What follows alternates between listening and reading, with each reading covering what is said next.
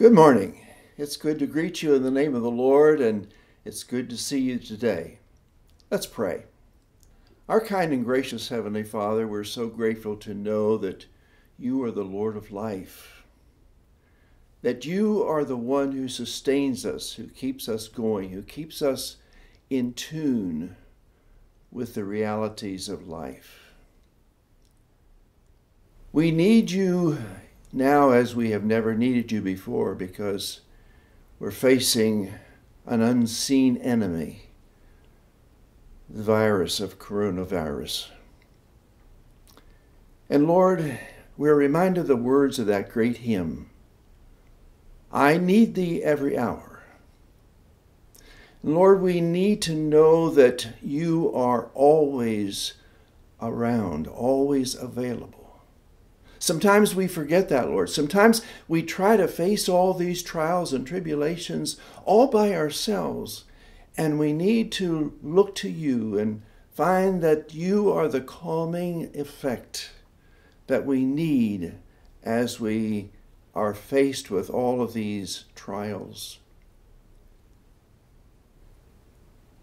The pandemic that we're facing is an unknown enemy.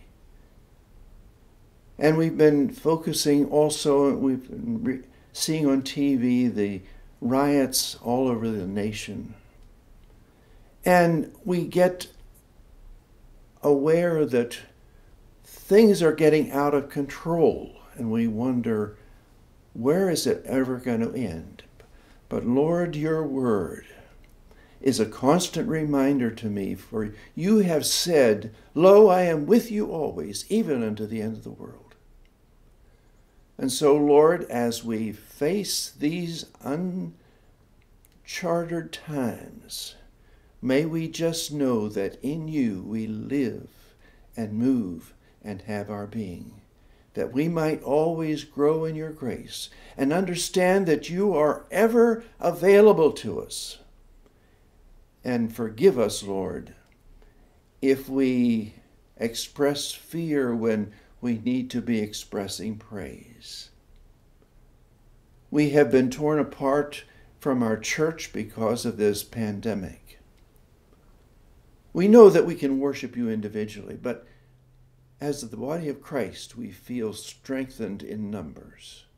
May your Spirit lead us and guide us and sustain us and help us through this time, that we are always in your care.